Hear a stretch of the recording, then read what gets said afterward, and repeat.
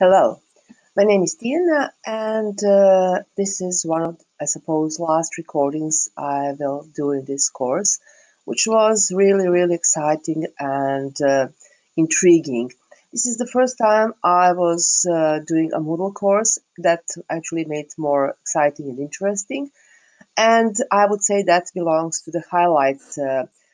And I didn't really expect anything special. I've been through some online courses before, but this was one very, very intensive. Actually, I prefer this often the frequent possibility to communicate, chatting with people, to have these live sessions with Dr. Nelly. Because even though we can find all the resources, all the suggestions and instructions written on the pages of the course, I think that despite the fact that we have all got used to online work, this live contact is actually is additional value. And the question is here: what do you hope to do with what you learned? To be honest, I had much lower expectations because I simply want to get more information about the model. I believe that in my near future I would I would work with some companies who use models, but that was my initial reason for joining this session. But actually, a whole new world opened up for me through the session, and I was really pleased to have chosen it. And actually, even though I haven't thought of that before, it started the idea to perhaps create some serious course on my own. I have been a teacher for a long time. I think I have a lot of experience to share, and also it allowed me to think of possibilities to share my experience for teachers, but also to create courses for my students as well. When it comes to process of designing a course collaboratively, it was a very good experience, very positive. If I say exciting, I would repeat myself. I have said that several occasions. But the thing is that it's really a great pleasure to work with people that you that you share some principles, you share some ideas, which also have a lot of experience professionally. Not so much about perhaps Moodle platform, but so much enthusiasm and wish to work and contribute to the mutual goal. And it's really inspiring. So my experience was extremely positive, and my colleagues Ivona and Branka were very supportive, and I think we managed to create a very good atmosphere. Maybe our course is not as elaborate as the other course about critical thinking, because we decided it's manageable in the amount of time we had.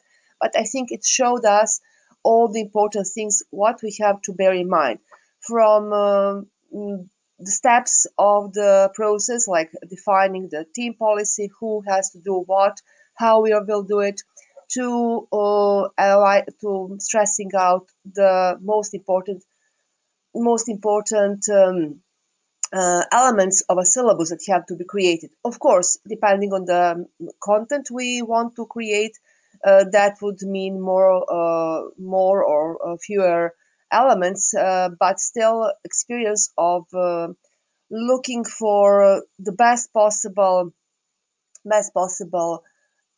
how to say choice of resources, of activities to support to follow those resources was very, very good. And on one side, it allowed the concept of the course allows a lot of freedom to participants, but again, you're always sure that you can find the right instruction, the right information on the pages of the course. You can rely on the possibility to contact Dr. Nelly, or perhaps to contact your team members. So all these things contribute to the positive experience of this course.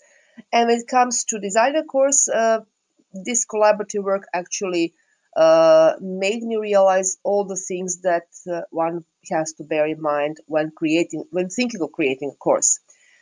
As I already mentioned, but just to stress again, so the steps in the process was first defining team policy in order to put a structure on our mutual work, then going through in terms of defining the means of communication, the frequency of communication, and trying to define possible problems that we might encounter, as well as defining the steps to take them, because in the long run it would save a lot of time if we had run in some serious problem, which we luckily didn't experience.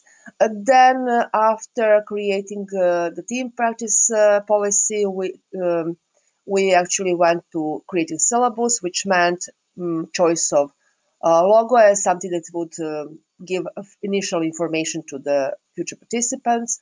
Then we defined the topic. From there, we defined abstract. Then we also had to define what would be our target audience, and to define the length of the course, how it will be done in terms of technology, what platform, what additional tools we would be using. Then we started creating the content. In our case, we decided to, for each of us to have 1 week to deal, actually one topic to deal with, and we dealt with holidays in the USA. Myself actually was responsible for the section about Independence Day, and I felt that it would be nice to provide more information about the historical facts regarding that holiday. I think I found some interesting resources, videos on YouTube, some sources from the Library of Congress, from History Channel, and also created 2 quizzes to follow some activities. I suppose there is always possibility to make something better. So since this is the first attempt, I believe it was okay. And then I also added as a last chapter the feedback area, so that would allow our participants, if we had any, to share their impressions, and perhaps through the feedback we could learn what should be changed, adapted, make better. And so I think that they covered practically everything. So this is definitely some session to recommend to other colleagues and friends. And even though we were all English teachers in my group, so perhaps our ideas were developed from that point of view, but I think that Moodle platform really allows a lot of possibilities to different content. So that would be all for now. Dr. Nelly, thank you one more time for your support and time, and it was really a pleasure being part of this course.